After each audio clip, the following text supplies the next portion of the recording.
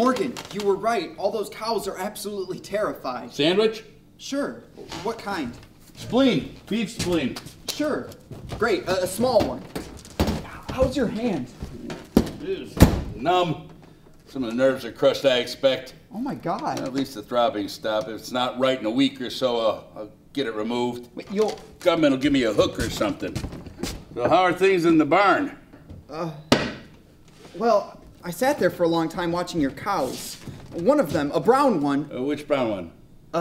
Bow-legged brown one, or the brown one smells like a wet sweater? The bow-legged one, I guess. Daisy. She kept trying to turn around to look at me.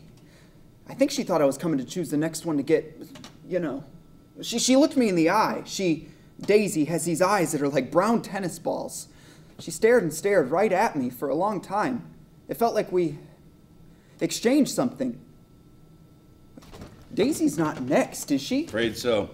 Jeez. You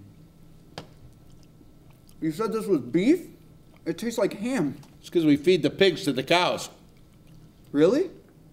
Well, not the whole pig. What is it like being around death and rebirth all the time, to grow things and kill things for a living, year in and year out? You've been here how long? Moved here in 42. So for 30 years you've been doing this. Planting, nurturing, nourishing, building up, and then harvesting, reaping, destroying, eviscerating. Well, it must be difficult. I mean, you grow wheat and corn out of the dirt, out of literally nothing, and then you cut it down and you sell it. You raise animals, feed them, house them, name them, and then you kill them and eat them. What is that like? How does that make you feel? Miles, it's an emotional roller coaster.